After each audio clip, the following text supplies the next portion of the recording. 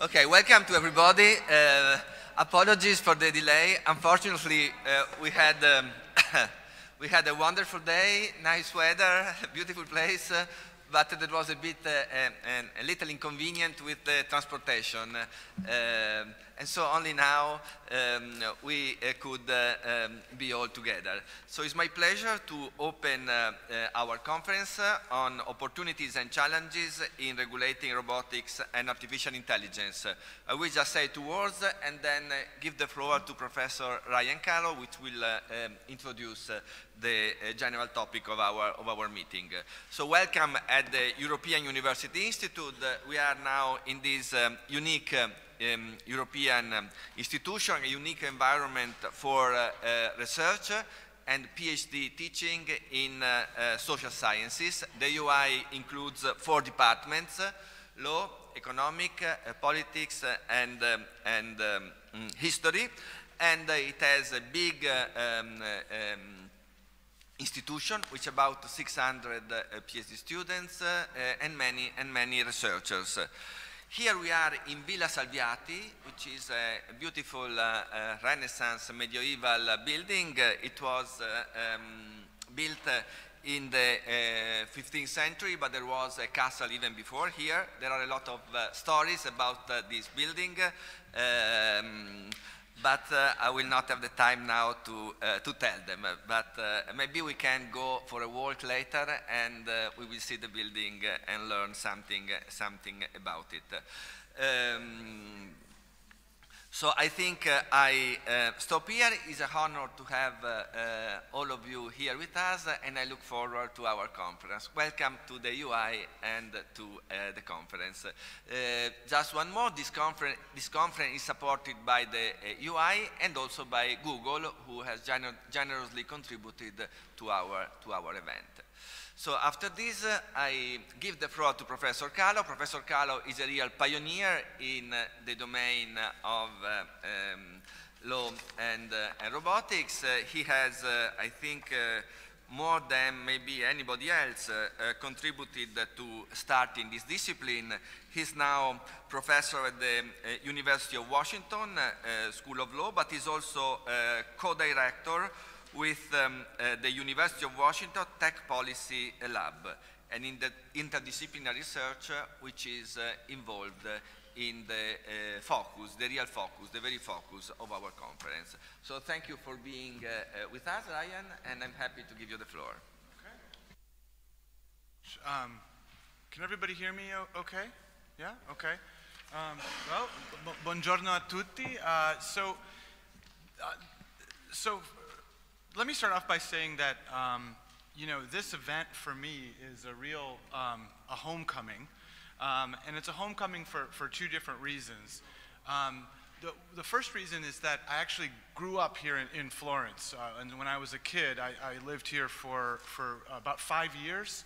And so for me to come back to Florence and to be able to walk around and to see the sights has been really nostalgic and emotional for me. So I really appreciate that. But it's a homecoming for, grazie. It's a homecoming for a second reason, which is that, you know, the very first robotics law conference that I ever attended was 10 years ago here. At this very same venue, not this exact room, but this very same institute. And what's astonishing is, you know, Giuseppe, ciao. Good to see you. You know, what's astonishing is that Giovanni mentioned the fact that that I've done a lot of work on robotics law, and that's true. But you know, even as I was entering the field, there were several Italians who were already in this field. In fact, the Italians overall have been at the absolute forefront of robotics and roboethics. I think really the movement in many ways started in Italy at places like this, in Pisa, in Bologna, and others. And many of the people who are pioneers of that movement are here actually now with us assembled at this event. And so both because it's a 10-year anniversary practically of the first robot law conference I've ever been to, and because of my connection here, I'm really happy to be here. So what I'm going to do right now briefly is I'm going to talk a little bit about where we are with robots and artificial intelligence, why we're talking about them so much these days, because while many of us in this room have long been interested in robotics, artificial intelligence, and the law, this recent years have seen an enormous growth in the conversation, and it's really obviously captured the public imagination in a way that it had not before. And very importantly, policymakers at a local, national, international level are really becoming very, very interested in the topic. I'm going to talk about why that is. And then I'm going to talk a little bit about the United States approach to law and technology and how it relates to robotics, and try to contrast that with what I understand to be a broader frame that many others take. And really the point of this discussion today, as I understand it, is to create a robust ongoing dialogue between researchers in Europe, and particularly, and in the United States and Canada, and to make sure that we're all aware of each other's methodologies and aware of each other's insights in a robust way going forward. I will try not to take too long because I know that we are behind on time, but let me jump right in. So first of all, definitions really matter in this space. And so I'm going to start with the definition of robots and then with the definition of artificial intelligence. These are technologies that are quite difficult to define. I actually asked one of my information science PhD candidates last year to look at all the definitions of robot that she could find within, this is what you do with graduate students sometimes, and I apologize, but I asked her to look at every single definition of robot that she could find in all these different literatures. So she used the WorldCat system, which basically shows you all these different literatures. And we looked at definitions of robots. And one of the fascinating things that we found, mostly Megan found, was the fact that depending on your discipline, you might define a robot differently. So for example, if you're a mechanical or electrical engineer, the definition of robot tends to be programmable machine. In order to differentiate a robot, which has many different uses, from a single-use system. So electrical and mechanical engineers are interested in these systems that can be programmed to do lots of different things, and so they talk about robots as programmable machines.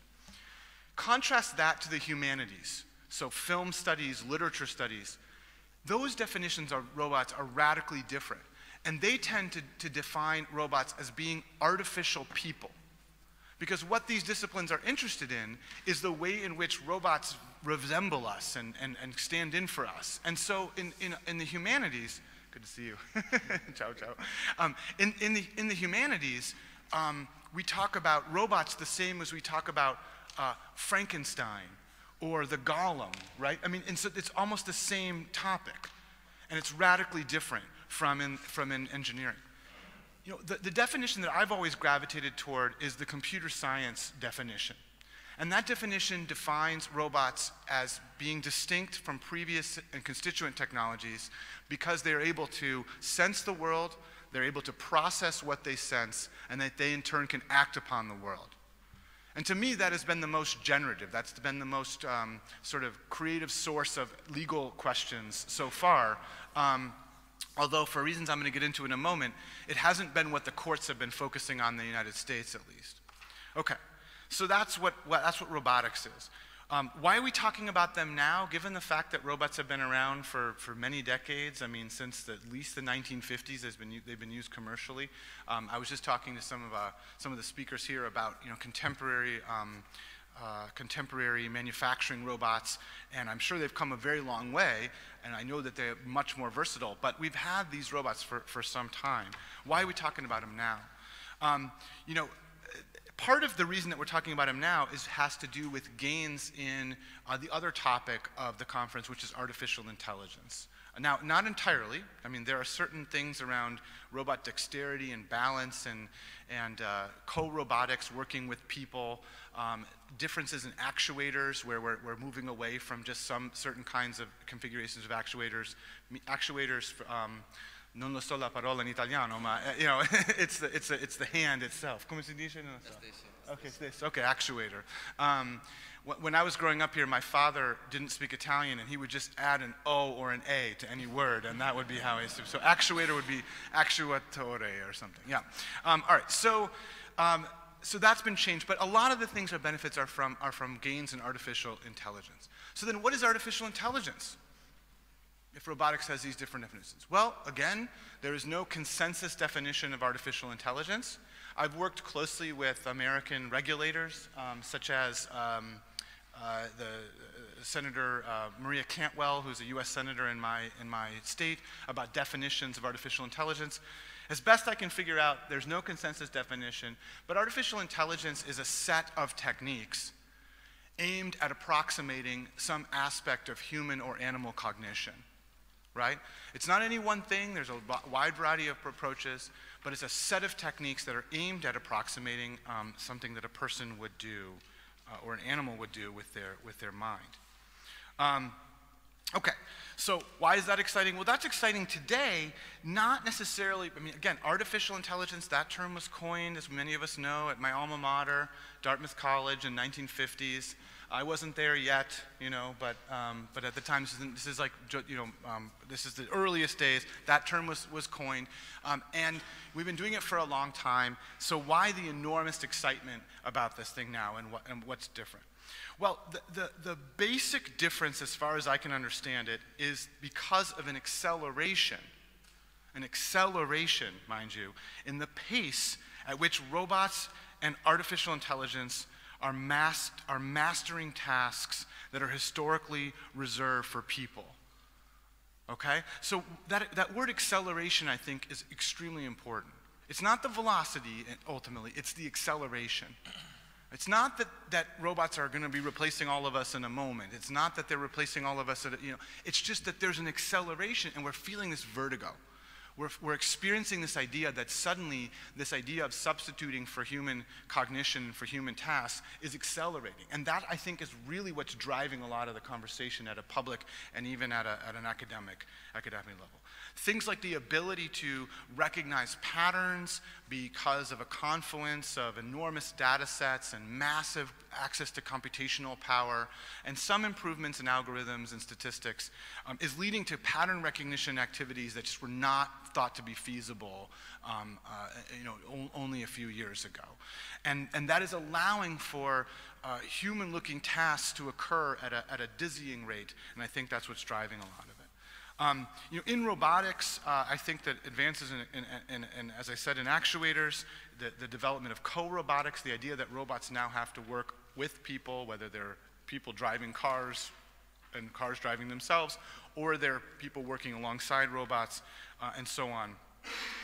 And that has, again, just put people into contact with robots and reminded us that there's more and more things that they can do. Okay, so you have this acceleration in robots and artificial intelligence appearing to replace what people do. You have these gains in pattern recognition, these gains in subtlety and actuation and the like. What kinds of law and policy challenges do they bring? Well, I want to start off with what I think that the United States model roughly is. Now, this is not every academic in the United States. I don't speak for every academic in the United States, of course. Many of them are represented here and will speak for themselves, and then there's a whole community. But one of the things that I believe is going on in the United States is that we are caught in the grips of what I would like to call a substitution paradigm to law and technology. So what I mean by that is that the story is roughly as follows. Once upon a time, something was done by a person, okay? We had certain legal protections and certain expectations. Now that activity is being done by a machine.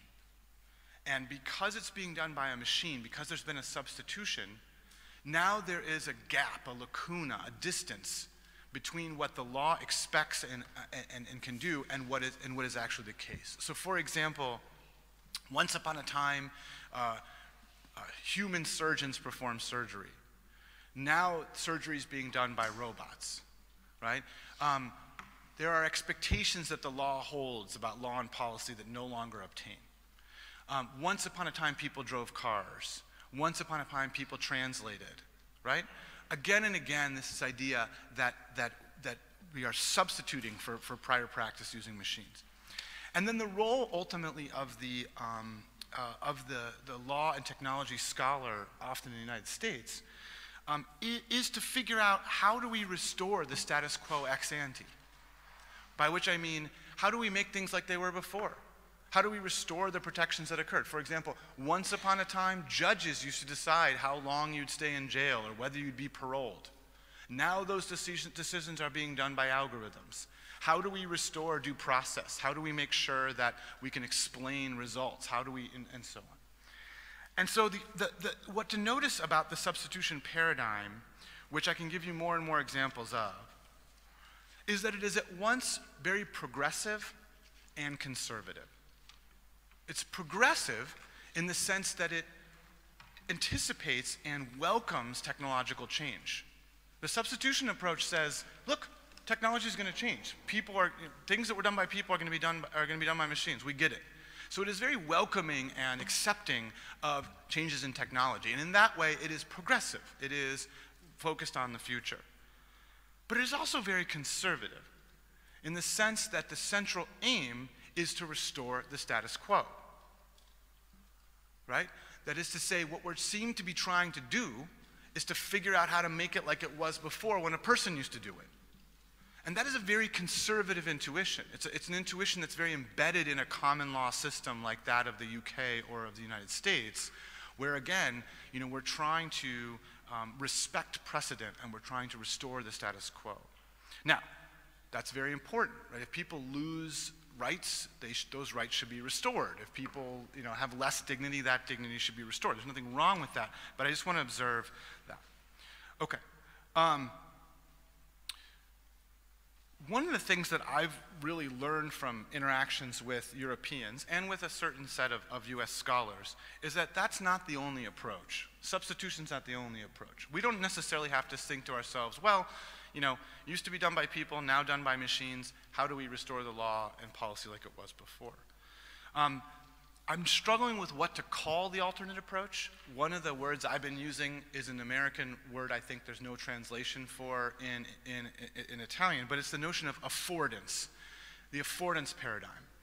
Now, there are many Italian words like magari, where you just cannot translate it into English, and that's the beauty of these words. I don't know that affordance has a translation directly but it's the basic idea that, that an environment affords us different opportunities, right? That an environment, depending on ourselves and the environment, we actually have different capabilities within our environment. It's this idea that it's about capabilities. And the affordance paradigm would ask about what new affordances, what new capabilities do robots and artificial intelligence present, okay? And then having done that, the task of the law would be to figure out how to best channel these technologies toward a common end of both law and technology, which is human flourishing, okay? So to give you an example of the difference in those two analyses, a substitution paradigm would look at artificial intelligence in the criminal justice system in the United States and say, gosh, it's too bad that once upon a time things that were done by judges are now done by machines. And when they're done by machines, we have to be very nervous because machines are inscrutable and they don't have human judgment and it's really a problem. And so we need to figure out how to restore those process values. So that's an important conversation. But one of the things that an affordance approach might yield is to say, well, look, there are lots of problems and lots of guarantees that we make in the American system that we are not able to actually deliver upon, right? We want access to justice. We want equity. We want a speedy trial. That's one thing that the Constitution of the United States guarantees is a speedy trial. We're not able really to deliver those things today. I mean, the speedy trial litigation under the Constitution of the US, we're talking about a year before you can bring a speedy trial claim. 1 year. That's not fast, right? So on. And so, isn't that crazy? I don't know much about the Italian legal system. That's true. Maybe we'll compare that, yeah. I was personally involved in 15 years. Yeah, you're laughing for the opposite reason that I thought you were. This is why we have a comparative perspective. But anyway, a year strikes me as a long time, maybe relativo, si dice, vero? Yeah, okay. So, but the point of the matter is that if we can gain certain things from artificial intelligence, that allow for greater access, that allow for speed and dispensation of justice, well, then we will actually be able to deliver upon the ends of law that have long been held but not been done, and maybe to do other things. So for example, in the United States, there are people who cannot see their day in court because they speak another language, they don't speak English, and there's no translators available, right? And yet every single one of us has a translation device in our pockets that can be used roughly well. Now, there are perils with translating for purposes of criminal justice using machine learning, but it can be done, and it's pretty robust. And so it's astonishing to me that the American legal system will embrace things like risk assessment to figure out whether you should be paroled while ignoring, right, the ability. Or another example would be docket management, the idea of handling cases in a particular order based on optimization that's done. These are the things that artificial intelligence does very, very well. Okay, so I don't want to take up much more time, and I'll close in the following way. If we begin to see that there is both a substitution paradigm available to us and also a bigger blue sky thinking sort of idea about the new affordances of robotics and artificial intelligence, I think we can ask some very provocative and interesting questions.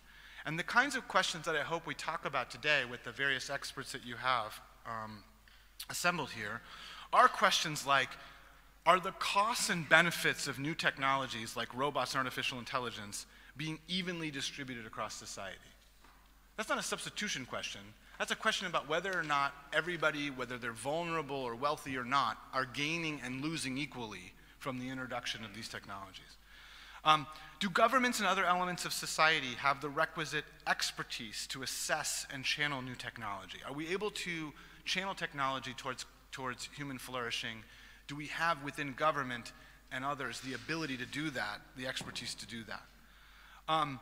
I mentioned this already, but are there places that our respective societies, Italian and European generally, and the United States and Canadian and so on, where our aspirations or promises fall short, where new technologies might be able to help? And finally, and this is something that we talked about in the taxi cab over here this morning as well, are there lines that we need to draw from the outset in order to protect certain conceptions of what it is to be a person, right? To paraphrase James Moore, who was my professor at Dartmouth College actually, and is a pioneer in the philosophy of computer ethics, maybe there are certain things that computers must never do, involving not carrying out human values, not executing our values, but establishing what those values are in the outset. And are there certain things that we should be reserving exclusively for people? So our purpose here today, as I conceive of it, is to talk about these questions and others, and especially to listen to one another. These are very big problems, and no scholarly community can handle them in isolation. And of course, the ramifications of these issues are not confined to a single country.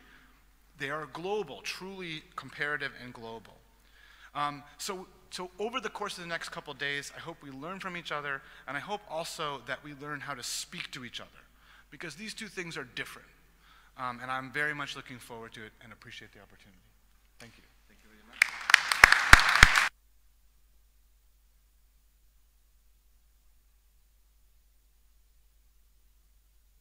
Okay, thank you very much, Ryan. This was really a stimulating and enlightening presentation. These two approaches that you distinguished, the substitution and the affordance approach, are really two different ways in which we look at AI, and I fully agree with you that we should look also at opportunities, not only at the risks that AI is delivering. I don't know if as Europeans we can really claim ownership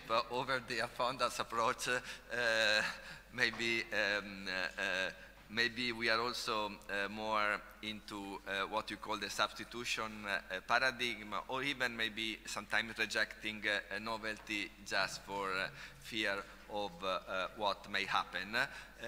But I would like now to maybe ask if there are any questions that we are a bit late, but maybe you can collect one or two comments or questions to Ryan's presentation.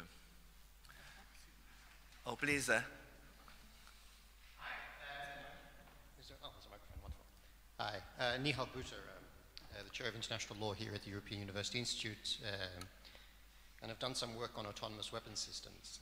I'm just interested in the affordance paradigm and to think about that a little further. There are clearly a lot of anxieties in relation to the production of in the emergence of autonomous weaponry concerning substitution of human judgment for judgments that we, in one way or another, feel much more comfortable humans making, even if they're more likely to make them incorrectly.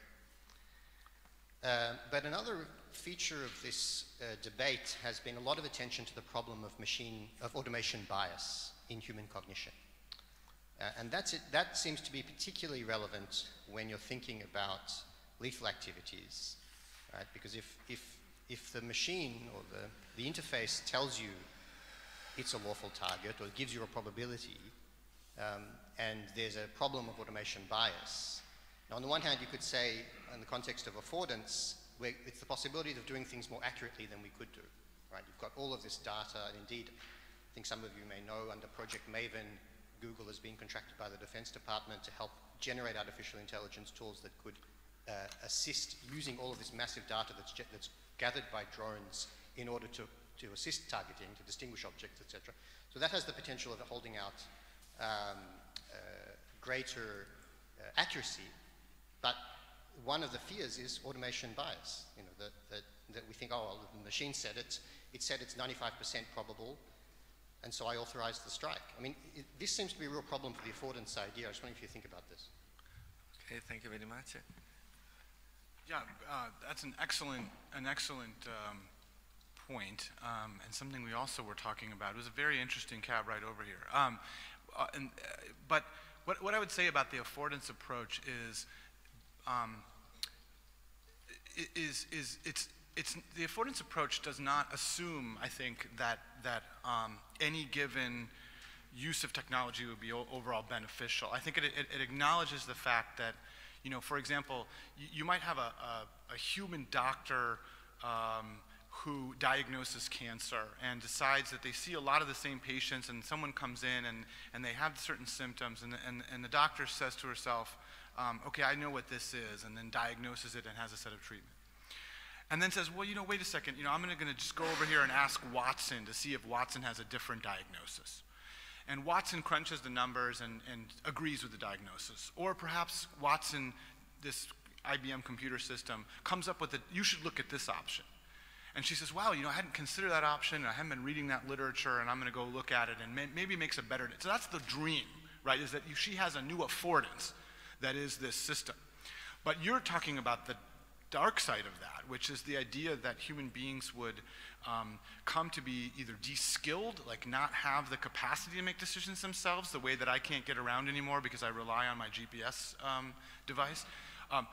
That we could even, in a sense, abnegate moral responsibility, that we could come to rely on these systems. I mean, one example from Peter Singer's book, Wired for War, which is now quite an older example, talks about an incident where the United States destroyed a commercial jet because the system had misread it as being a potential hostile things, and the soldier just didn't have wasn't habituated to check to make sure that that was true. And so this is so I don't mean to say that it's all, you know, moonbeams and unicorns and light, but at the same time, I do think that we should be looking holistically at what our goals are as a society and as individuals, and seeing how these things can further them and what the dangers are. And that's where law and policy comes in, to make sure we're channeling it.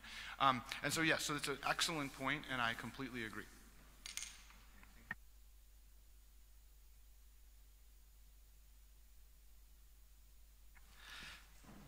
Hello, I'm Andrea Bertolini, for those that don't know me. My question is about exceptionalism. So I agreed with most of what you said, but I never was a big exceptionalist when it comes to robotics or AI. So I think that yes, they pose some questions, and yet they can be framed within the existing frameworks. And the big question is whether the framework we have is the best possible. So this is a kind of policy analysis of how could the framework be improved. But I'm not so much in favor of considering even radical innovation like robotics and advanced AI as something that is disruptive for the legal system. It might be technologically disruptive, but not. So I don't see a dimension of exceptionalism in robotics and AI. So yeah, please. I mean, so and you know, that's part of why we're here is to because I have a different view than you, and you know this, right? So we've talked about. I mean, so it's fundamental, a deep fundamental academic question about whether robots and AI are really any different from previous and constituent technologies, and whether such a dynamic and diverse system, legal system, such as the U.S. or European system, shouldn't just be able to handle it, right? I want to give you two quick examples, and then I think we'll probably cut it off because I've gone on long enough. But two quick examples are, in the United States, there's been a bunch of cases where courts have really struggled with whether a robot was more like a person or more like a machine, right? So for example, in the United States, we have this somewhat terrible restaurant chain called Chuck E. Cheese, and I don't think you guys have this here, but Chuck E. Cheese is for kids. It's a pizza restaurant for kids, and it has these robots that are like these animatronic robots that are in a band. Okay, and so Chuck E. Cheese, like they have like there's like a huge mouse and like a funny, there's actually kind of a somewhat racist Italian cook. You guys would be interested in this. That really is really not, it's not the proudest academic institution, or proudest institution in the United States. Anyway, Chuck E. Cheese has these anthropomorphic robots that will entertain the kids by coming alive and playing in a band. Okay, right? So in Maryland in the 1990s, some tax authority went to the Chuck E. Cheese restaurants and said, Chuck E. Cheese, we noticed that you're having a performance in your restaurant, and you have to pay a tax on performances. So when you pay for a performance, you have to tax your food, and you're not doing that. And Chuck E. Cheese said, tax? There's no performance. This is just a bunch of robots. There's no people. And the court had to struggle with whether or not robots could perform.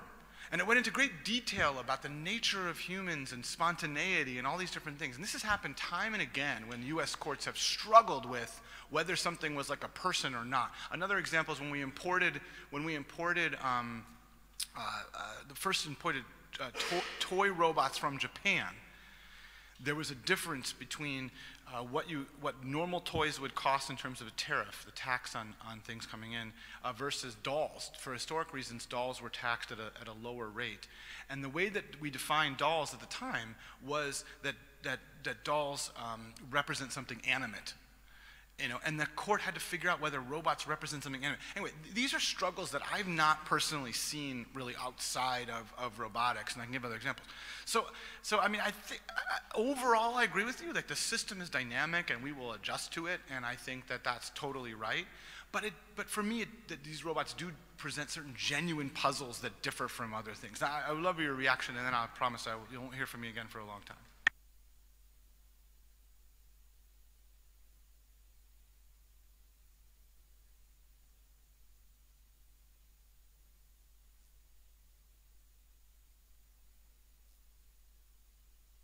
Yeah, sorry. We need to move on because we are late with our schedule due to the issue that I mentioned before. So I'm very happy to move now to the first panel of our conference. That will be devoted to autonomy.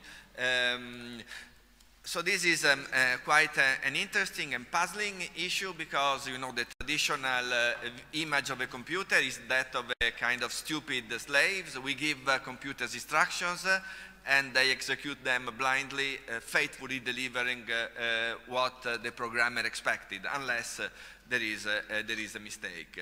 But AI and robotics deliver us a different image of a computer system, the idea of the system that are in some sense autonomous. They are able to give rules to themselves, this is autonomy, to govern themselves, to self-determine. And this raises a number of issues. To what extent is autonomy real? And if it is real, what does this involve for our interaction with robots and their regulation? So I'm very happy to give the floor to the first speaker of this session. Is going to be Jan Kerr. Jan comes from the University of Ottawa. He is the chair of the Canada Researcher in Ethics, Law and Technology, and he has a unique four-way appointments in 4 different faculties, so really an interdisciplinary scholar. And he has done pioneer leading work on privacy, among other issues. So I'm very happy now to give to Jan the floor, and he's going to discuss the agentic shift, so giving us some insights in the issue of autonomy and agency, which I was mentioning. Thank you very much for being with us. Thank you very much, Giovanni. And I just want to echo Ryan's remarks about how wonderful it is to be here in what is my favorite country in the world. Only a little bit because of its historic role in roboethics and law and robot policy, but just because of the beauty of the people in the country. And I'm so glad to be here in this remarkable room on this remarkable campus. And I'm very thankful for the invitation and for the opportunity. So our panel is about autonomy. This slide represents my 2 loves, robots and donuts. And it also sort of portrays what I think as the essential questions that arises, which are questions around the permissible delegation of tasks. And I think that fits in or complements Ryan's description of a substitution paradigm. But as the picture that I chose very carefully illustrates, there are also some interesting issues around the subdelegation of tasks. Now, long ago, Bruno Latour very ably taught us in his sociology of mundane artifacts about the delegation of tasks to machines, and that is not new. But the delegation to machines of the means by which those tasks are achieved is indeed new. And I think that, to me, speaks to this concept that we're talking about, which has, for some reason, become known as machine autonomy.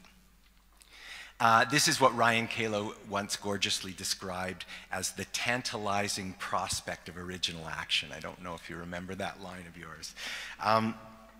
To me, right off the bat, the notion of machine autonomy smacks of an oxymoron, right? To say that something is a machine is precisely to say that it has no autonomy. And to say that I have autonomy is precisely to say that I am not merely a machine. So machine autonomy to me has become included in the list of my favorite oxymorons, like jumbo shrimp, or military intelligence, academic fraternity, Microsoft Works, and the turbo firefly, although that's sort of a North American joke about this car made by a company called Pontiac, the Pontiac Firefly, which in 1998 they introduced the turbo model. Now, one doesn't immediately associate the Firefly or the Pontiac brand, for that matter, with turbo speed. I mean, just by way of comparison, we'll take a little look here, right? The Ferrari 488 Pista.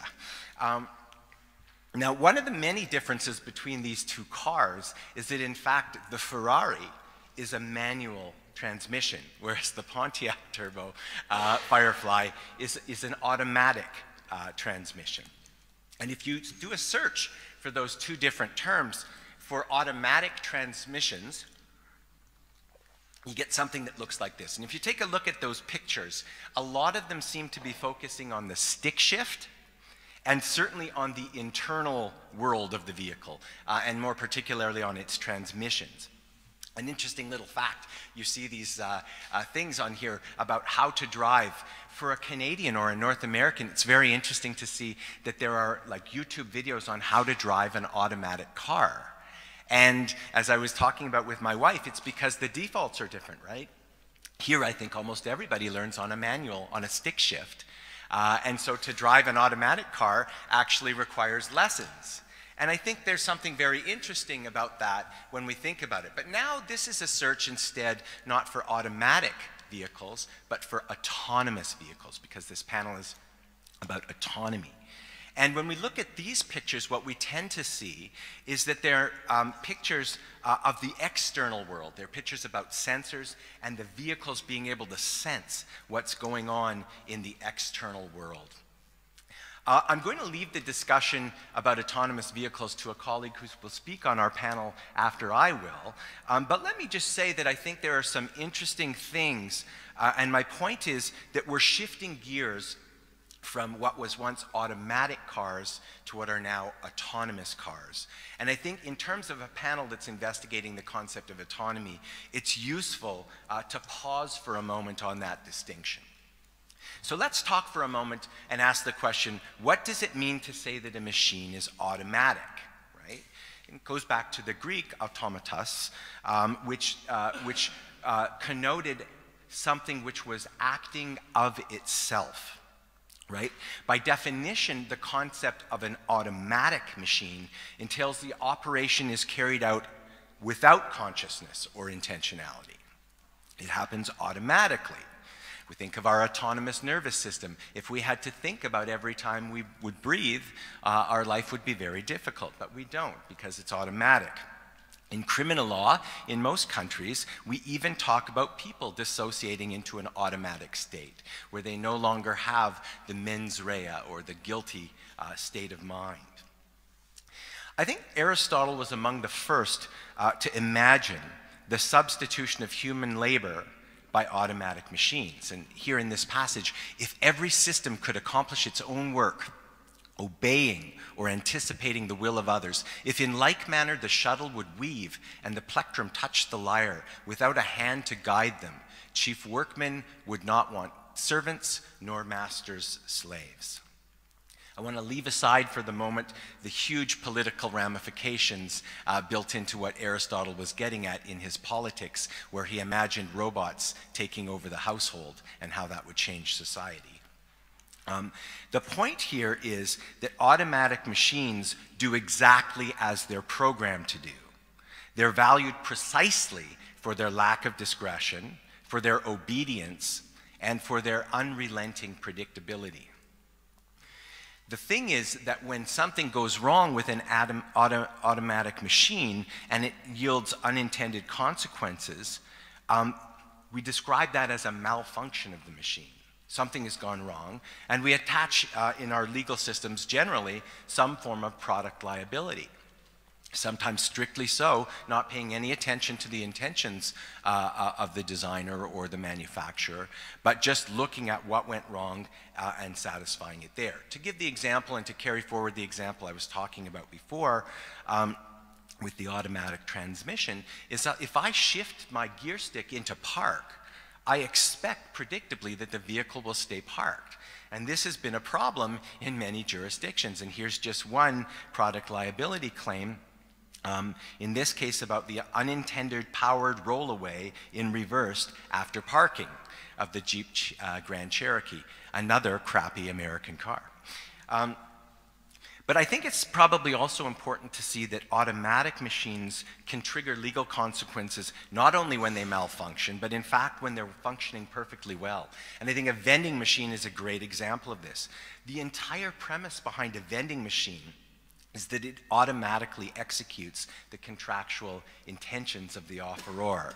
And there's these great old British cases where Lord Denning, the master of the rolls of the English Court of Appeal, talks about these kinds of automatic transactions. He says, the customer pays his money and gets a ticket. He cannot refuse it. He cannot get his money back. He may protest to the machine, even swear at it. but it will remain unmoved. He is committed beyond recall. He was committed at the very moment when he put his money into the machine. Lord Denning then goes on to give an analysis of how we can understand that automatic machine as generating a contract as the instrumentality of the offeror who puts the offer forward and through the conduct of the offeree generates a contract in the machine. So when we automate commerce, whether it's through vending machines or whether it's through software scripts online, what we do is we use automatic machines that people will use to carry out part of a transaction, particularly for the purposes Ryan mentioned, which is the substitution, which makes for more cost-effective transactions.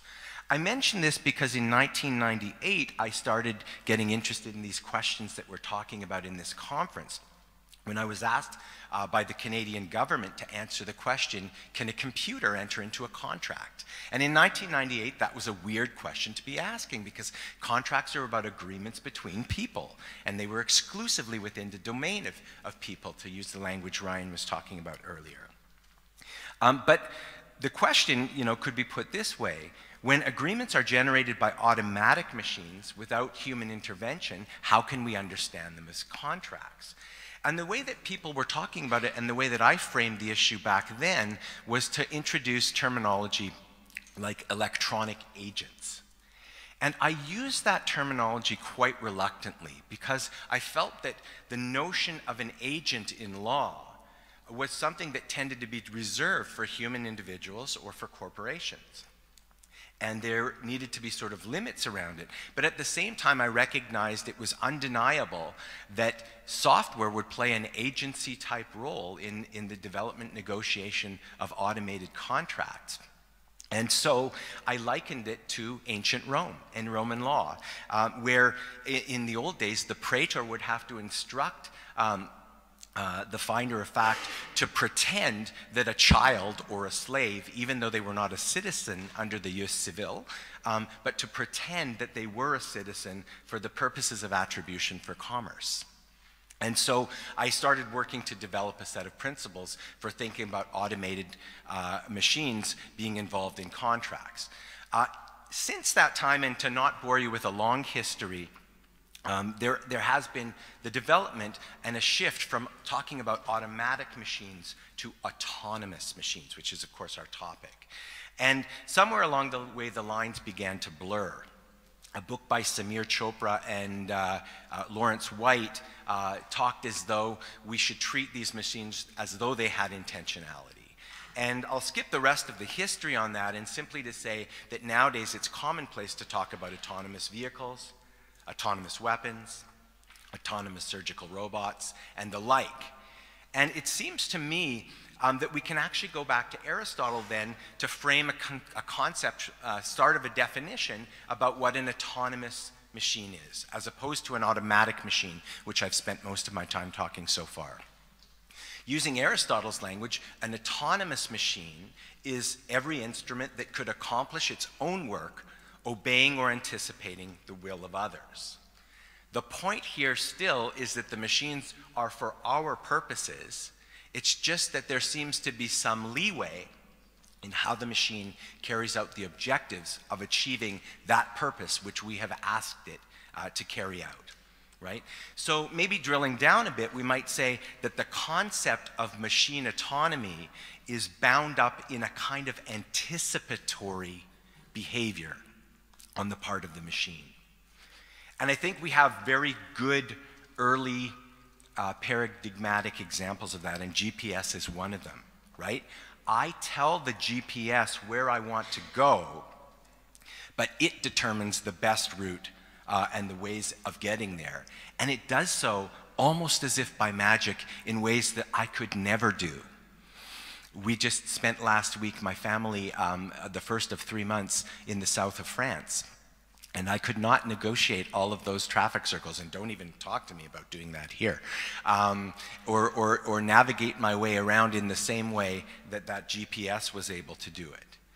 But despite this sort of autonomous, if you want to call it that, using the terminology or the framework that I've provided, despite that autonomous sort of behavior, That in itself is a far cry from this sort of idea, the idea that these machines somehow obtain the status of superintelligence, or we might say super autonomy, where those machines, simply by getting better and better at choosing their own means of achieving tasks and objectives, somehow enter the realm of what we might talk about alongside the notion of autonomy, which we usually think of as a moral notion, right?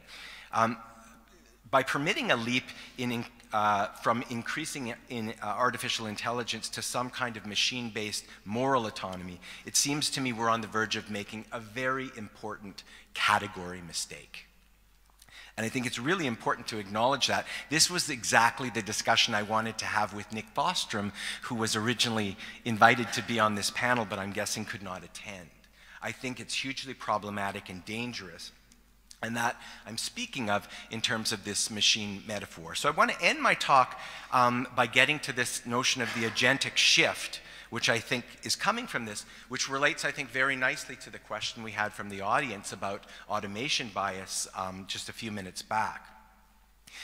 In thinking about this panel, somehow I was led back to Neil Postman, the sociologist of technology, who I cited in the very first piece I ever wrote about internet regulation, where at the time people were saying the internet was beyond human control.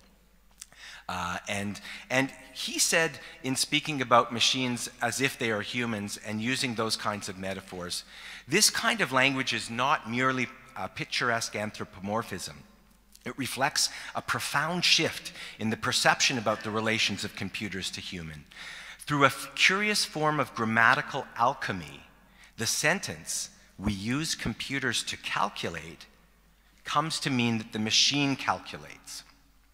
If computers calculate, then they may decide to miscalculate or not calculate at all. That is what bank tellers mean when they tell you that they cannot say how much money is in your account because the computers are down. The implication of this, of course, is that no person at the bank is responsible. Why blame people? We may call this line of thinking, says Postman, an agentic shift, a term I borrow from Stanley Milgram to name a process whereby humans transfer responsibility for an outcome from themselves to a more abstract agent. When this happens, we've relinquished control, which in the case of a computer means that we may, without excessive remorse, pursue ill-advised or even inhumane goals because the computer can accomplish them or be imagined to accomplish them. Okay, so it's this agentic shift, this process whereby humans transfer responsibility from an outcome from themselves to a more abstract agent that I think is interesting exploring as we move more and more to talking about machine autonomy. This term, of course, comes from the Milgram experiments, which I don't have time to get into, but it only takes a moment's reflection for myself in thinking about using GPS on the French motorways to sort of have a recognition of the kind of technological alchemy as I become an agent of the system of the machine, merely carrying out driving tasks without having a clue where I'm going, without having any decisional autonomy in terms of the route that I'm choosing and whatnot. And the point is that this works. It works very well, and it's beneficial to us. But we are engaged in what Milgram would have called an agentic shift. We move from an autonomous state, a state where we are responsible for the choices and outcomes that we make, to an agentic state where we rely on some abstract authority to be responsible for telling us how to carry out whatever actions it is that we ultimately want to carry out. I want to end by just laying a hypothesis on you and giving a quick example. And my hypothesis is that AI will reduce our, human beings' decisional autonomy, causing profound agentic shifts of the sort that I have described. Sometimes these will be unproblematic and in fact quite beneficial. But in other cases, there are things that I think we need to think about very seriously. So in thinking about that, it's important to think about some of the risks that come with this. And I'll end with my single example of one of the risks. One of the risks that I see happening here is that as we become more and more to perform the role of the agent rather than of the principal. And AI becomes sort of the principle to which we are following or carrying out ultimately its tasks. AI will itself have an autonomous shift, a shift in the other direction, a reversal of what Milgram called the agentic shift. In other words, as we more and more come into being in agentic states, we will come to see, or we will project, or we will attribute to the machines that they are in autonomous states. And I think that's exactly the kind of thing that happens in Nick Bostrom's book, in Imagining Superintelligent Machines. And as this happens, indisputably, autonomous machines will be seen more and more as authorities. They will be seen as expert, and their decisions will be seen as authoritative.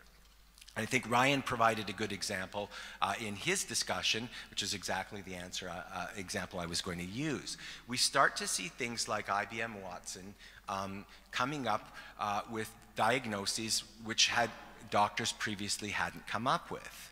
Now, let's think about the anthropomorphization here. Really what's happening, of course, is that Watson, a machine, a computer program, has great pattern recognition skills and is able to recognize a pattern which doctors then use to make the right diagnosis. That's what's happening, at least so far today. But what we start to see is headlines like this: IBM Watson is therefore better at diagnosing cancer than human doctors. And we see those kind of examples more and more as we anthropomorphize the machine. And just as my final sort of go-to example here, I don't need to talk to this crowd too much about this incredible game where AlphaGo, DeepMind's AI, beat the human grandmaster at the game of Go. But I will say something which most people don't talk that much about. They talk about the victory and the fact that there's been yet another AI that has performed these human-type skills and has, in this case, displayed human-type intuition. But there was a very important moment, move 37 in game 2 of that match.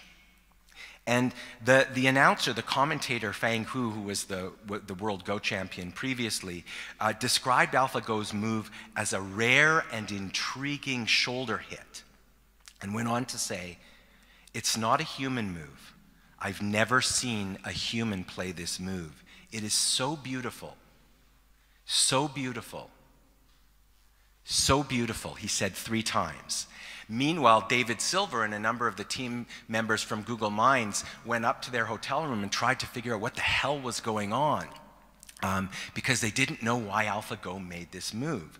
And that's the point here, is that this machine learning is a great exemplifier of what Ryan has called emergent behavior. And I think, Ryan, you were exactly right to call it that and not to focus on autonomy, because it has something to do with the complexity of the way a machine, which is programmed to go beyond its own programming, creates these unexpected results, of which it is very tempting to think of them as making autonomous moves. These machines are unpredictable by design. And I'll end just by saying there's a regulatory conundrum that comes with that, right?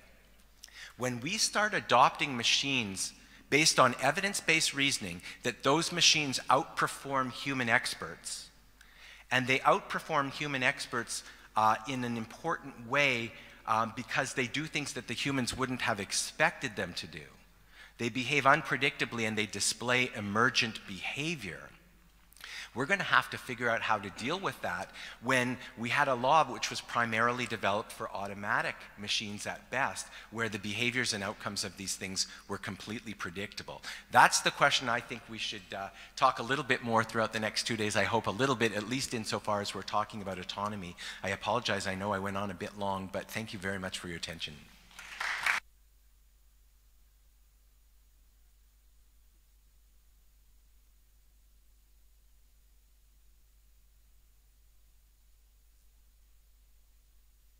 Sorry, I need some automatic device that helps me. in better managing my speech.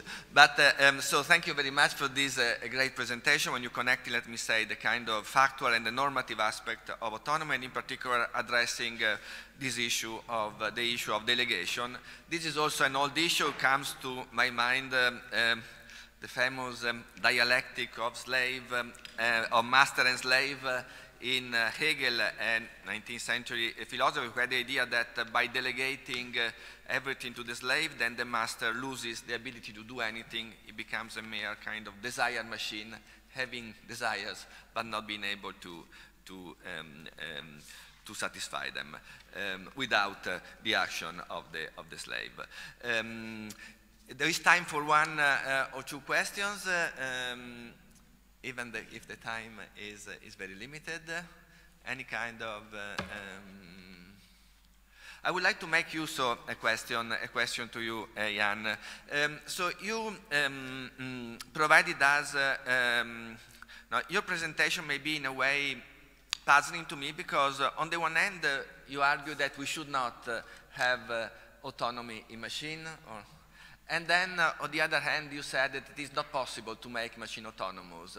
So if it's not possible to have autonomous machine, so the problem that you mentioned maybe does not exist, or is just a misinterpretation of reality. Yes, so my concern lays less with an ultimate determination of whether machines have the kind of moral autonomy that would be interesting, the kinds of things that Nick Bostrom is interested in asking. I think those are interesting speculative questions, but like my friends in the United States who started the institute called AI Now, I love the name of that institute because it's AI Now. We have serious problems facing us with discrimination and equality and all of the kinds of things that have been mentioned so far. So speculating about superintelligence to me seems a luxury that maybe most of us can't afford to do. But I guess in particular response to your question, what I would say is this. My concern is that people will ascribe or imbue autonomy in the machines, and that it's that perception of the autonomy that will lead to certain kinds of regulatory responses that are problematic or wrong-headed, right? And in many ways, you know, this is just one instantiation of everything that I think was problematic in the amazing Turing test and the whole imitation game. It shows what was problematic, but it shows also what was insightful in Turing. To me, what was so insightful in Turing was he recognized as an externalist that what was powerful was whether we thought the machine was a human being and whether it was capable of deceiving us. And so what this tells us is that the perceptions that we place around these things matter in serious and important ways. And my concern, to directly answer your question, is that the perception of this kind of strong capital A autonomy in the moral sense in machines, so people who are focused on whether we should be giving robots rights and treating them in particular ways, that skews or at least obfuscates some of the questions that I think we should be focusing on with robotics and AI now.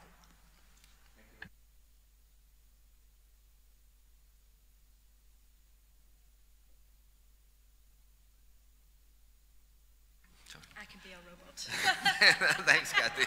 I really need it.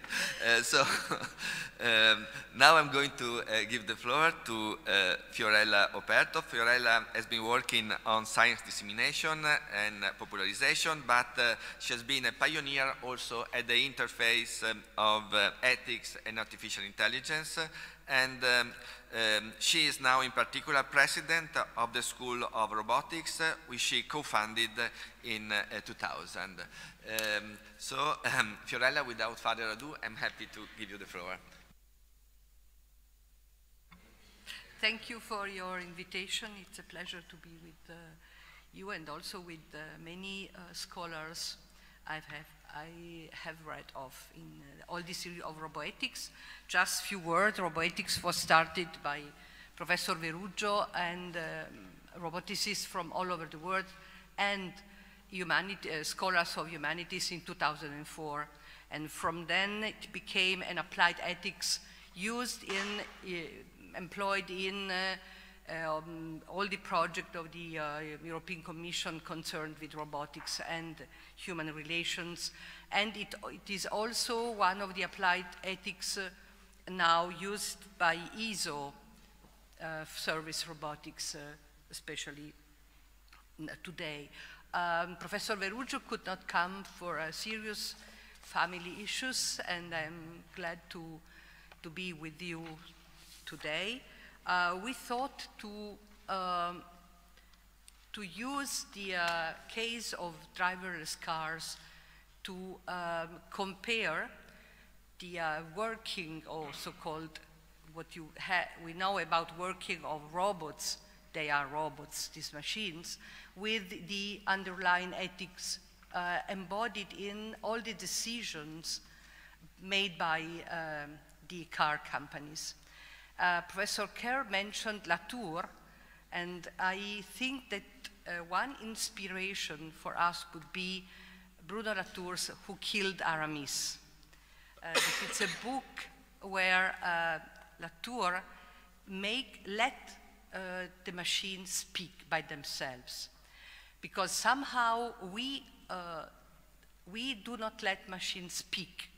You know, we interpret their working behavior, their performance, and we always adapt our way of thinking to the machines. So Bruno Latour reversed and said, machines rebels and said, no, basta, enough is enough, we want to speak by ourselves. Excuse me, I'm totally blind. Autonomous cars started in 2009 with Google Car, and now, and more all the car companies, you know, jumped on because, you know, this is the law of the market. And now we have almost all the major in car production prototyping driverless cars. These are almost robots, and there are states, United States, like Arizona, who is offering, you know, more flexibility to driverless cars, you know, to be used in geofenced area, but also non-geofenced area. This is you know, the car who was just texting an SMS and, you know, made an accident. In fact, in March 18 of this year, an Uber car killed a woman in a road. This woman was not crossing the road; it was just, you know, bicycling on the side, and this was the biggest accident, you know, for a driverless car. There were other accidents with fatalities, a Tesla car, also a light accident of Google car some years ago. But this accident really, you know, opened a big discussion, and also all the major car companies just stopped, you know, the non-geofenced prototyping text. Now, this is a robot, and it is full of autonomy, let's say level 2. These are cars with a lot of sensors, LIDARs, infrared, touch sensor, etc., plus a very powerful, for now, artificial intelligence and capability to get data from any possible source. Maps.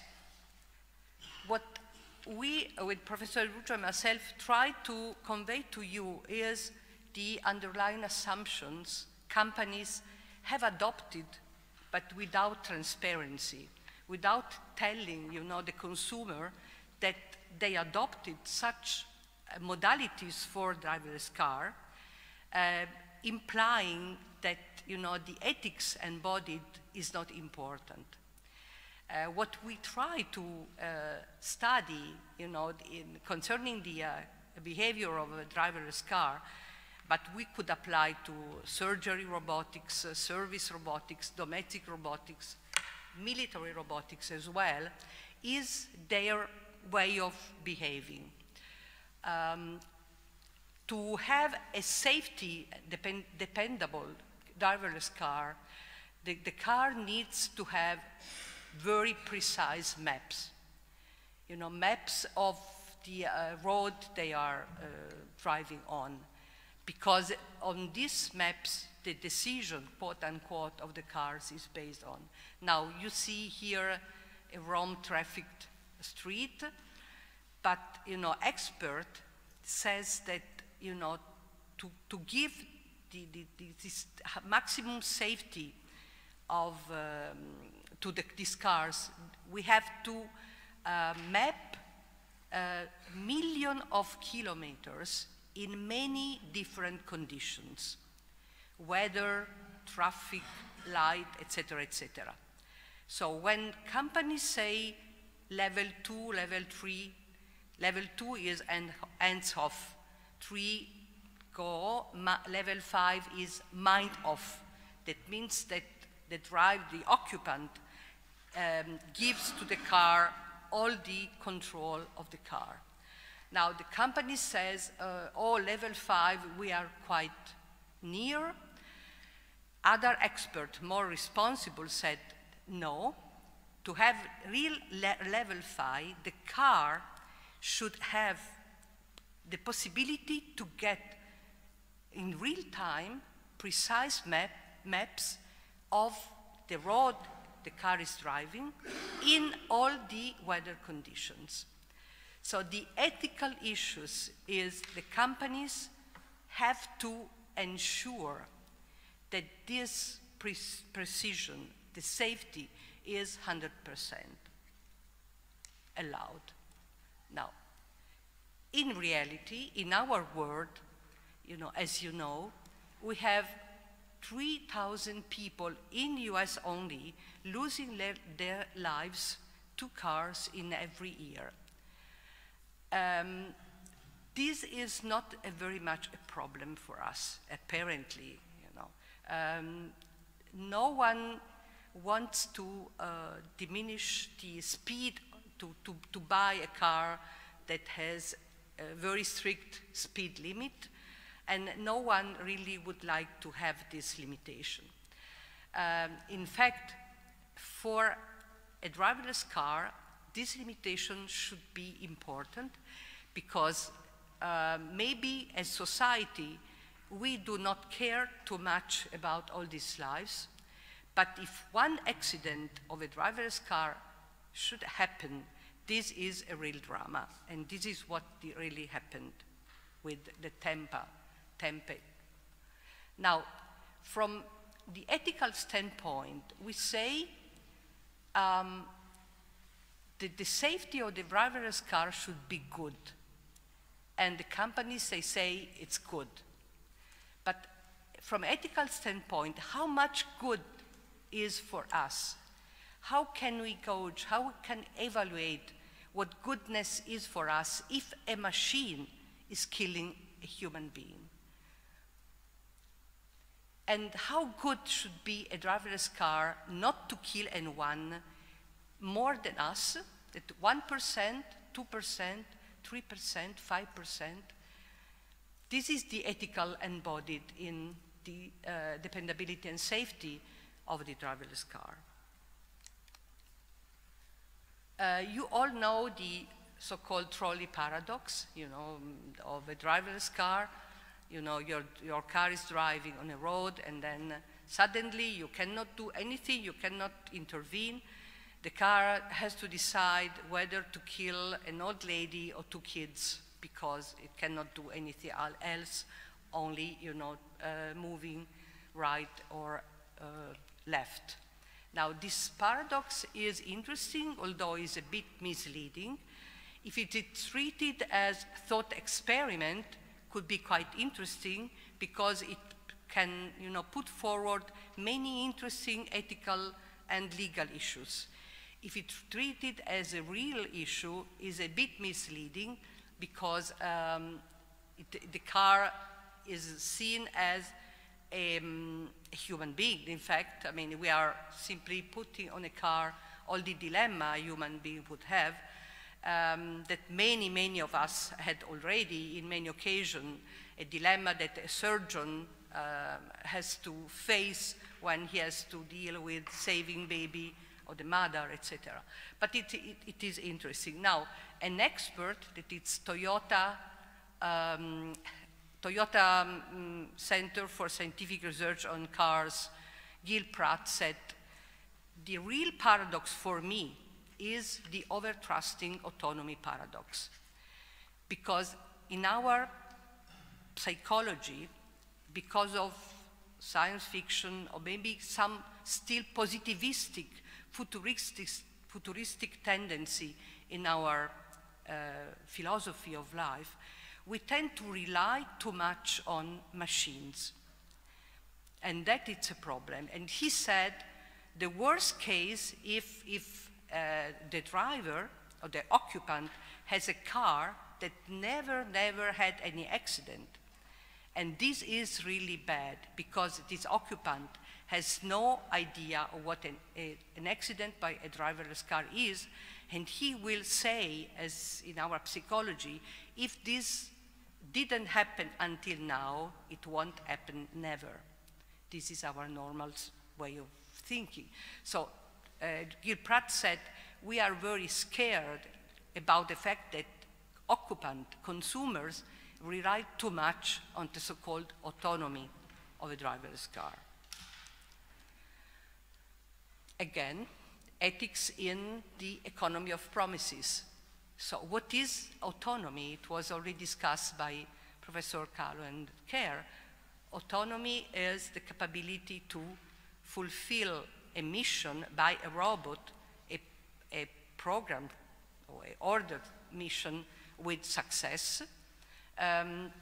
This autonomy is the capability to learn, sorry for these words, I do not have any other words to say, learn from the environment, and more the environment is anthropomorphic, and more is difficult to understand, more intelligence you have to put in the robot, because he has to get all the data, and he has to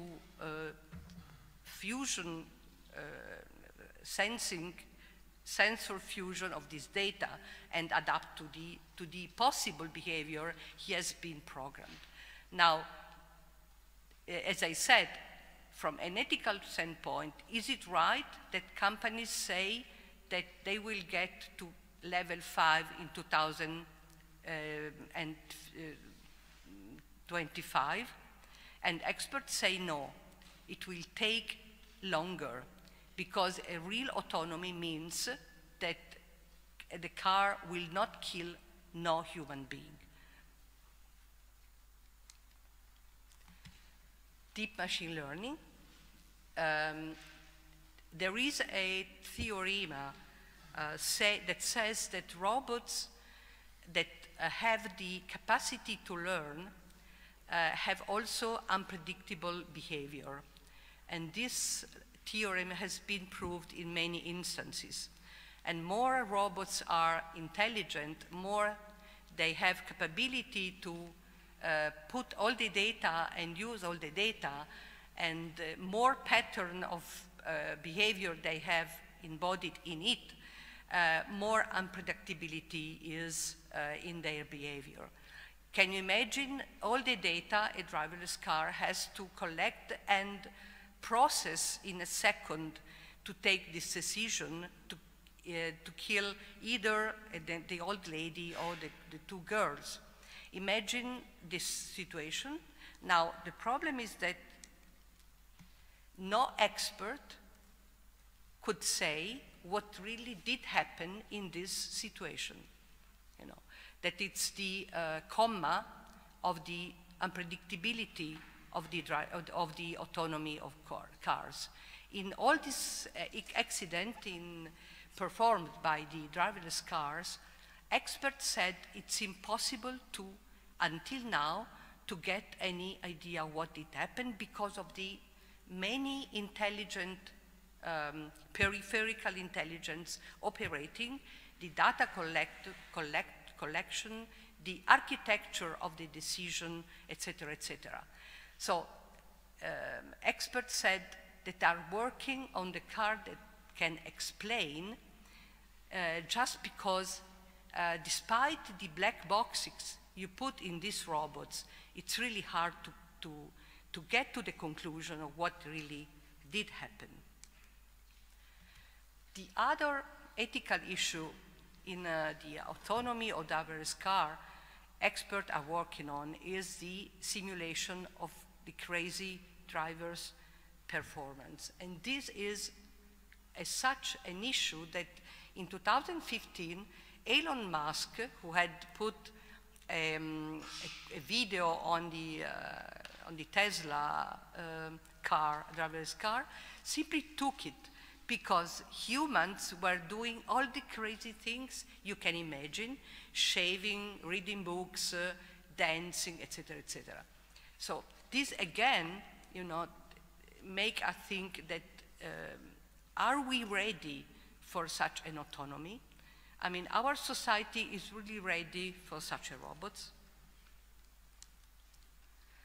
In conclusion, we think that we have to work with experts in robotics to understand precisely how, if it's possible, and at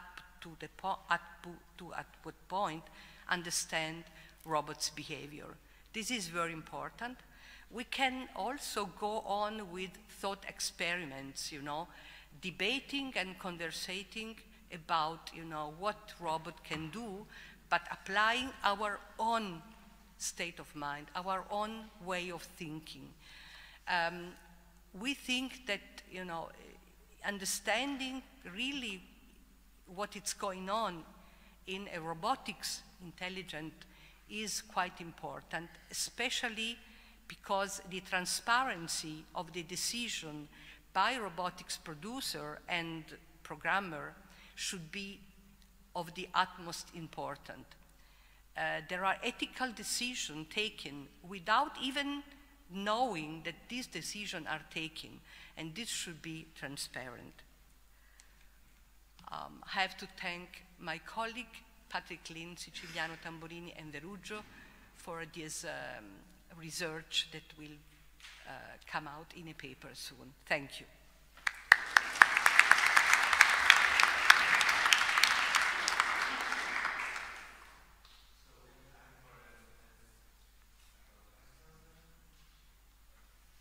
We have time for a couple of questions. Please. Very loud for you. So I thought it was interesting when you asked the question, how good is good enough, which is obviously sort of the essence of any moral quandary. And perhaps this is more of a comment, but I sort of put it to you that that answer has to be culturally relative. And if you take a more utilitarian calculus, the answer could be simply that you're saving more lives than you were before, right? Certainly, when driverless car will be safely and dependable enough, we can imagine that they could save many lives, at least more lives than are killed today, if our society, if the occupant are trained and educated enough to use these robots. Because as it was said, robots are, I mean, we talk a lot about robots, but where are them, you know? I mean, we are anticipating, you know, because the market is anticipating our desires to make us apt to buy all these robots when they will be on the shelves. The society should be ready to use these machines because are complex and very, very powerful. So power means more responsibility. I know that United States, the traffic agency already asked the producer companies the ethical assumption embodied in their decision. This is a very good step. I think that all these steps should be put forward soon. Very quickly.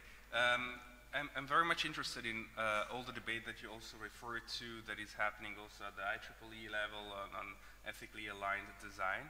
And some of the previous question also triggered that idea in me, but the very difficult issue, I believe, is what kind of ethics. I don't think, I don't think that we can agree in this very room on what kind of ethics should be embedded in robots. So I think the major question is not technical, but it's again ethical. So the answer that was just given is utilitarian ethics. I'm not so sure that I would agree with utilitarian ethics. At the same time, even if I might prefer a Kantian ethics or some other kind of, if we had to conceive a driverless car and in the trolley case find a solution of that problem, the other things that we have to take into account is we have to find a car that will be sold. So ultimately, if I'm designing a vehicle and I design it in a way that it's ethically compliant, but nobody is willing to sit in that car because they're afraid of what would happen in the case of an accident, I don't sell that car on the market. So ultimately, the solution could be that the choice is made by the market. So the ethical choice is made by the market, and this is something that a bit troubles me. Thank you. Yes, thank you for your question. In fact, what kind of ethics should be embodied in the robots? It's really a key question. I agree. We don't, as a School of Robotics, we don't think that utilitarianism is an ethics that's really safe for humans. We rely more on Orwellian, ethics. That it's what if the society is learning about what it's doing. An ethics of consciousness, of responsibility, it will come out. Thank you. I'd like to ask some questions, but time is short and we must move on. So I move to the next, to introduce the next speaker, Virginia Dignum. Virginia, she's Associate Professor at Social Artificial Intelligence at the Faculty of Technology, Policy and Management at the Delft University of Technology in the Netherlands, which is a leading institute in research on technology and ethics.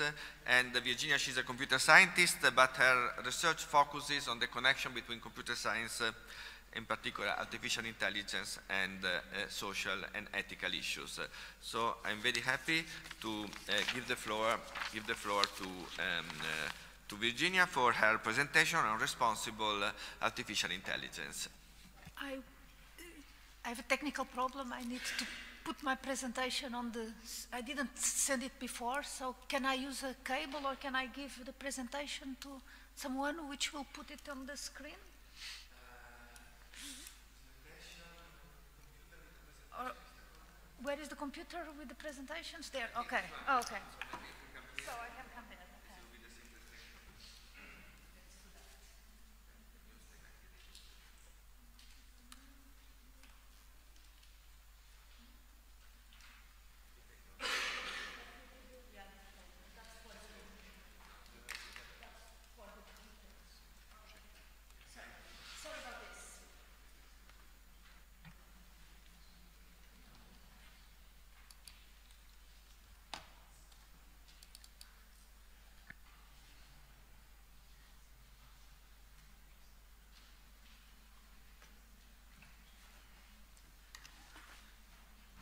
Okay, sorry about this.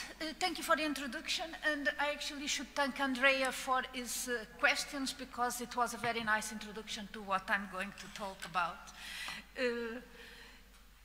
when we talk about artificial intelligence, it is a tendency nowadays to focus only on the learning aspects of the systems, but actually any artificial intelligence system should be a system in which we take care in equal parts about not only its learning and adaptability aspects, but also taking into account the autonomy and especially the fact that these systems are in one way or another going to interact with us.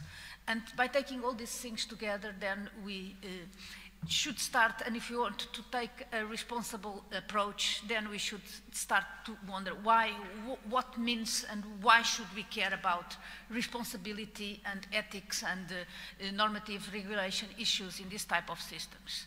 So one of the issues is that we expect and we see these systems increasingly being autonomous, taking decisions without a directly link to a human. In another end, we all have this idea that somehow these systems will at some time make better decisions than humans. Of course, the issue here is what is better. That is not the issue which I'm going to take in this presentation, but it's an issue to discuss for another one.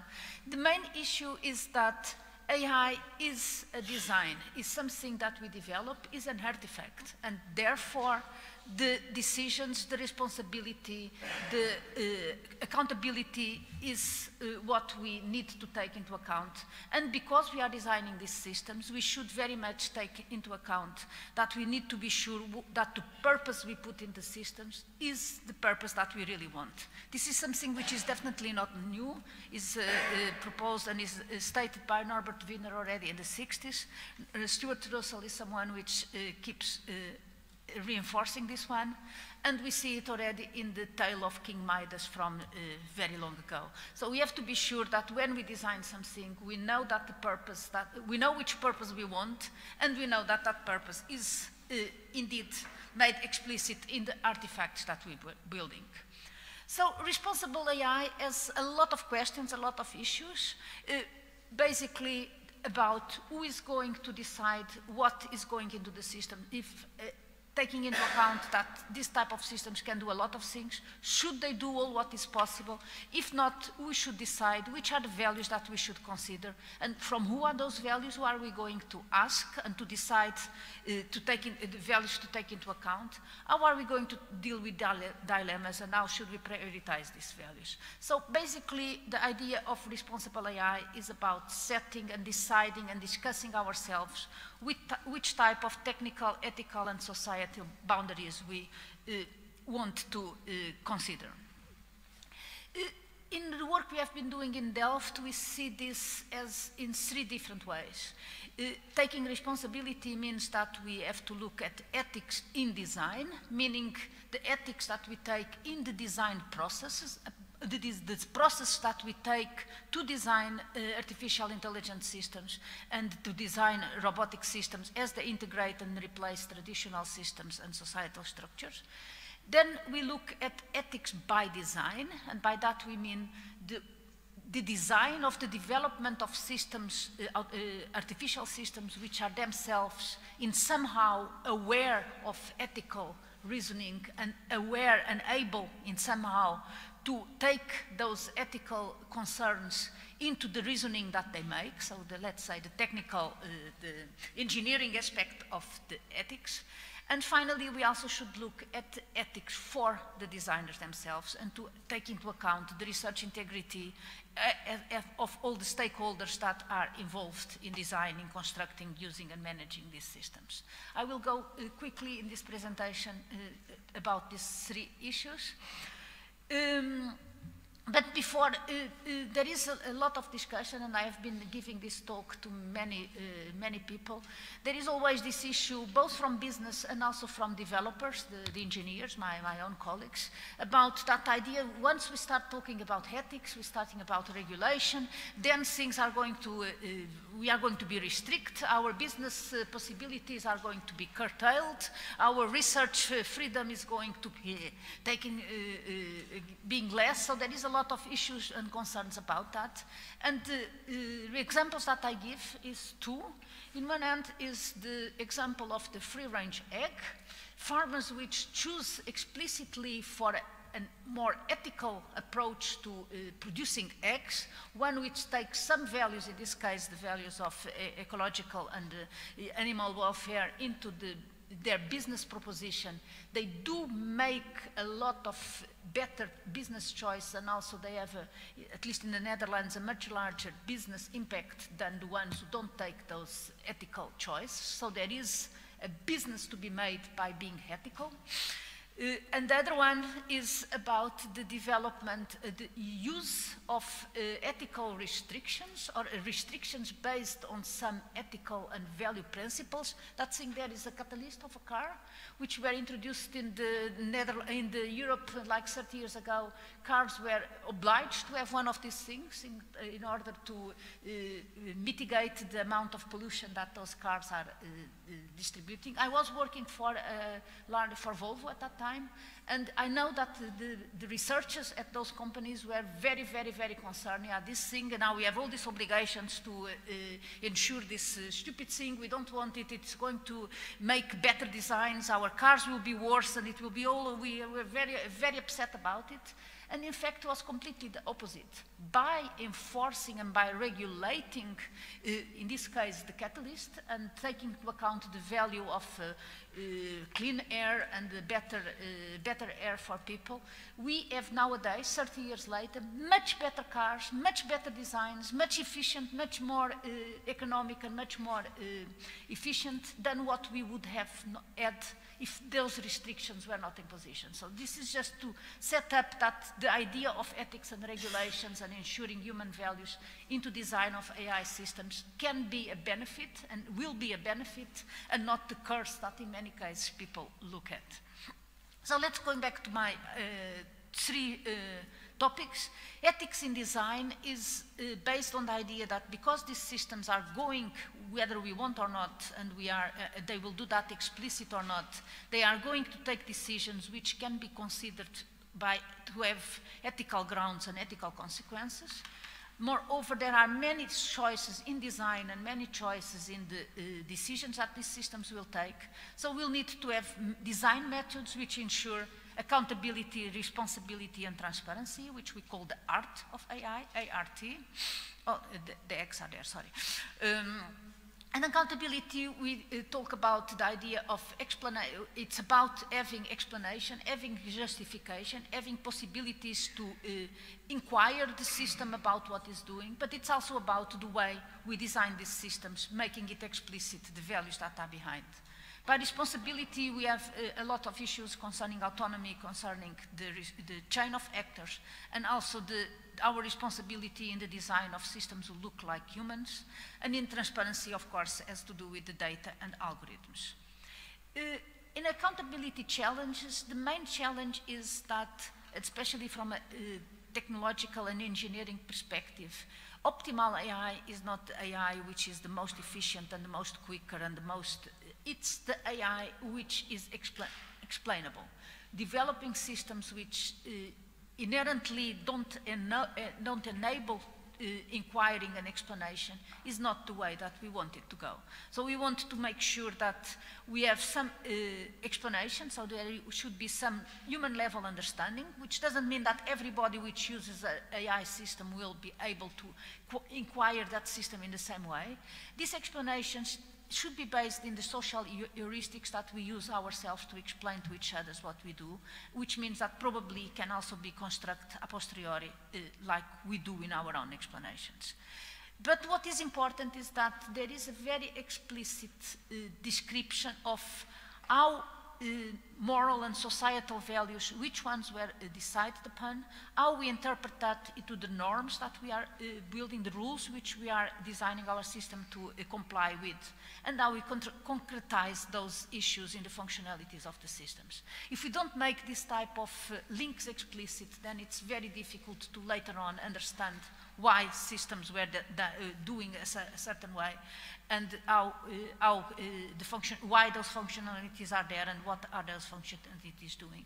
Which means that this type of structures should be verifiable and should be formalized in a way that can be also provably doing what they are supposed to do. If we talk about the responsibilities, let me go quickly. The idea is that, and it has been stressed by previous speakers already, autonomy is not kind of one, sorry? Yeah. Autonomy is not one thing, one on, which is on or off. There are many levels of autonomy, and even for us as people, we are never fully autonomous because we have to take the constraints of our physical and societal environment, and it is the same for systems. So a system which we give the autonomy, like the car GPS, to find us the best route is not, we don't want that system to also be autonomous to decide the destination of our travel.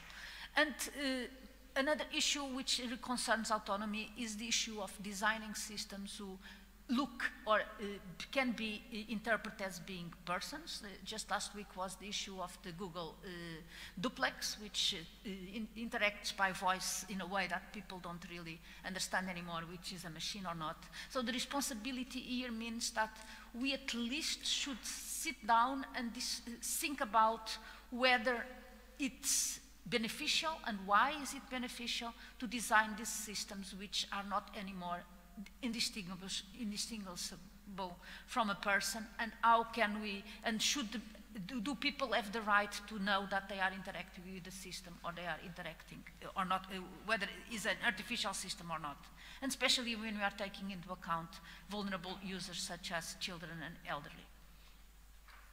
The transparency, let me just go to the next slide because we have the idea most about transparency, and there is a lot of work and a lot of issues, like you all know, about algorithmic transparency, but I believe that there is much more to be done around the process in which we design these algorithms, around the process on which we decide which data we are using for training, for to taking decisions and so on. If we are open and transparent about all those processes, if we have explicit what were the choices, which were the options, how the data has been governed, which data has been used for governing and to regulating and to train these systems, we are already making a lot of work which is in a sense pretty simple. It's something which we can do without very complex ways of looking at the transparency of the algorithm, and which can lead us a long way towards being explicit and taking into account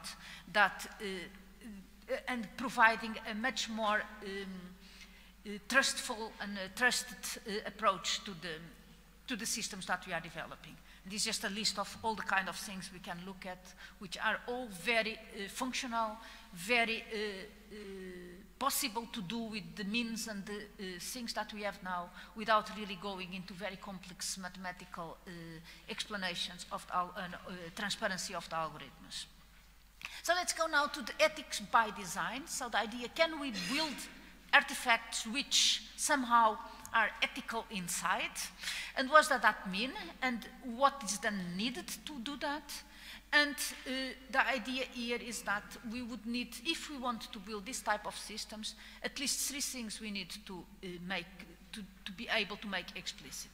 First, we have to identify which values we want this system to be taking into account. Are there any universal human values that we can put into the systems? If they are not, then how we are going to decide, and who is going to decide? Who are we going to ask which values should go into the self-driving car? Is that the whole of mankind? Is only the people who develop it? Is only the government? How we are going to do that? So that's something which is completely outside of the design of the system itself, but which we need to have into place before we can even consider designing these systems. If we imagine that we do get this list of values, this is what the system should be taking into account, then we still need to decide how to design the behavior of these systems. And the discussion was already a bit that there are many ethical systems and there are many ways to do it, and we don't really, and culturally and societally, we already don't understand ourselves and we don't agree on those things, so that will be even more complex for the systems. And then we still have to take the decision on how to implement. Are we going to implement it all purely algorithmic, or are we going to give some role to the society and to institutions to take care of that? Just to give you an example, and it comes back to the example of the self-driving car and the whole idea that the car should be able to take an ethical decision whenever it is confronted with this type of decisions in which you have to kill the people in the road or the people in the car or the whatever, all kind of these things. If we assume that the value here that the car should maximize or should take into account is the value of human life, only looking very simplistically at the three of the main ethical theories existing, we already see that the car will get to many different types of behaviors. And which one are we going to take? Can we go later to a car stand and ask for a car which behaves in the Kantian way or the Aristotelian way or whatever? It is something which is for us to decide. Of course, technically, it is possible to take one of these things as the way to design the systems, but it is not a question or a decision that should be left to the engineers. It's a decision that we have to take as a society. And the engineers, if we leave it to the engineers, they will make a decision, probably an implicit one. No one thought about it. It's just one which somehow happened to derive or appear from the kind of techniques that we use. But the decision is something which is for the society, not for the engineers. So that leads us to the ethically aligned design, and the IEEE has been the Ethically Aligned Design Initiative has been already mentioned. The idea here is that we need to, engineers and especially computer scientists, AI engineers are increasingly being a type of community, a professional community in which society increasingly depends on. We have been depending on doctors, on military, on accountants and whatever as societies for many years. Those professions have codes of conduct. The computer scientists not. So maybe it's one of the issues about ethics for designers, ethics for developers, is to take into account what do we want that AI engineer who is going to develop all these type of algorithms, what do we want these people to be able to say yes or no to what type of questions and what type of issues. It's also about taking into account the potential of AI to be designed for good or for profit, for people or for business, and taking this type of decisions into account. Fortunately, there is a huge lot of work being done in the last year, at least, on all types of initiatives going around and appearing all over. AI now has been decided, it's not mentioned already, but there are many initiatives around the world in which people at all levels of development and of involvement into AI are aware of the need for this type of taking ethics for the designers and for the developers seriously. So I think that there is a lot coming out, will be coming out in the next years. But actually the message is that if we want to take responsibility, responsible artificial intelligence central, the issue is not to make the systems or to give the responsibility to the systems, but is to keep the responsibility with us, the people, and we all across the whole of humankind are responsible for the systems that we develop. Thank you.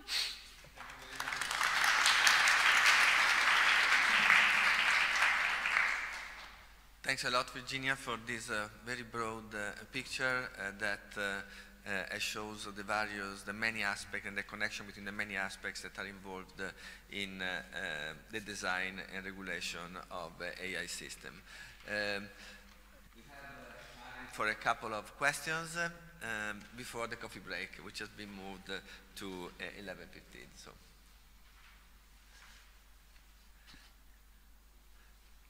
So maybe I would like to ask you something, Virginia.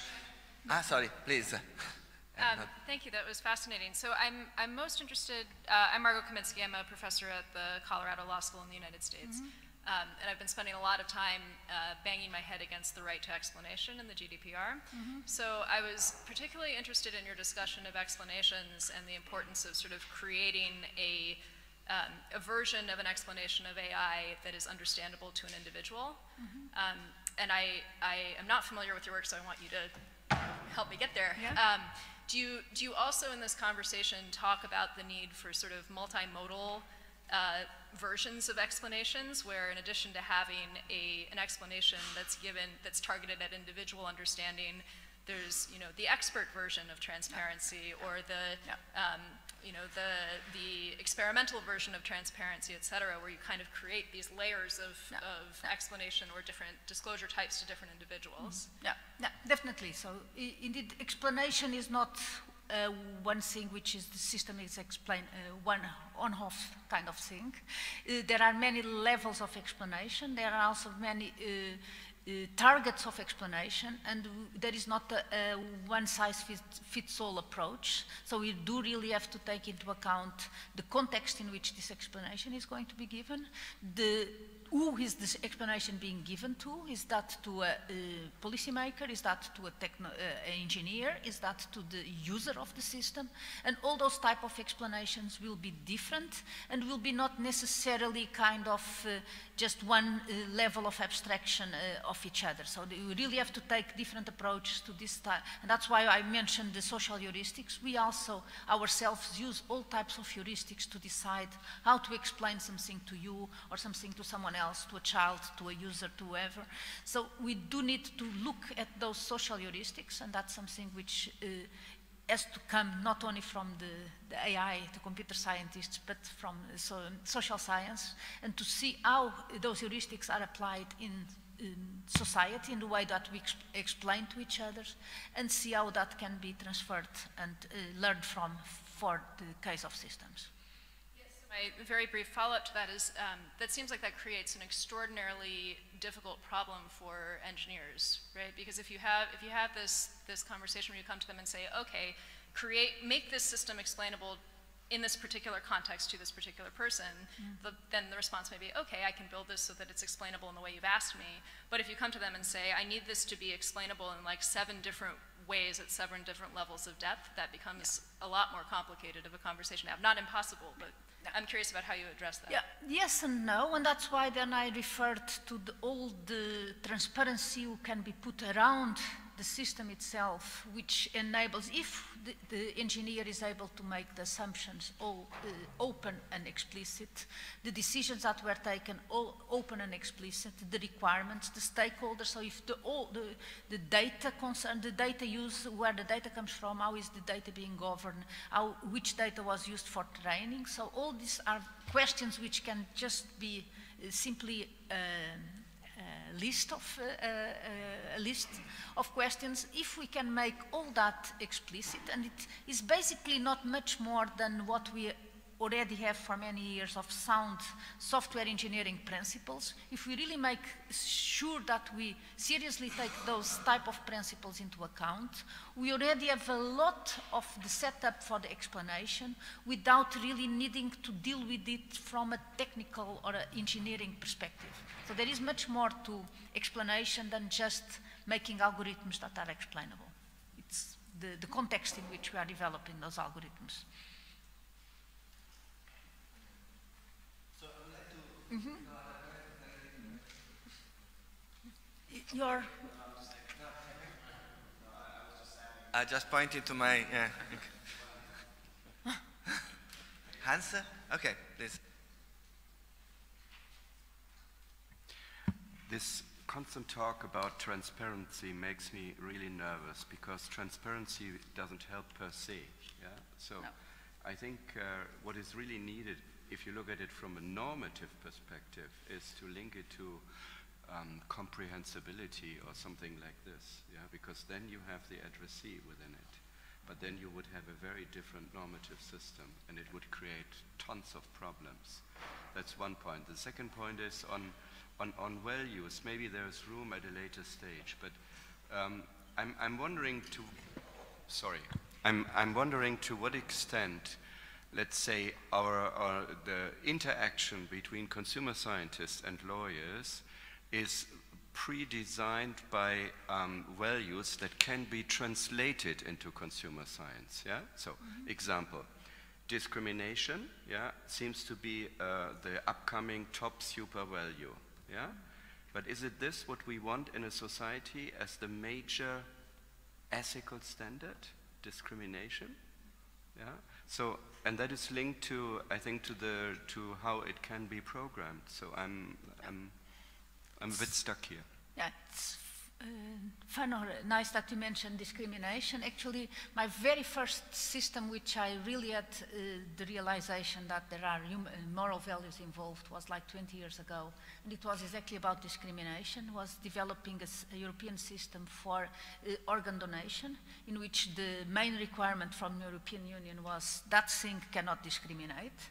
And we as engineers thought, oh, that's very simple. We don't really keep in our databases information about age and about gender and about race, so then we definitely will not discriminate.